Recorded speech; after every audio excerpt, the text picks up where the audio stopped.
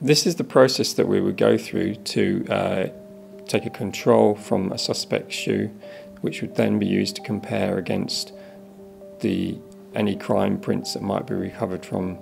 a scene of crime. The process involves dusting the shoe with black powder, putting a clear film on the floor that's sticky back to it, and then place the shoe on the film and then apply some weight to the shoe as if it was worn, and then the sticky film can be peeled off and a clear film put over the top of it. This would then obviously be used as a control for that shoe alongside the shoe to be looked at in comparison to any prints that might be recovered from a crime scene. This particular process would be done within the forensic laboratory, and it would be done by a forensic scientist after they've looked for other evidence on the shoe.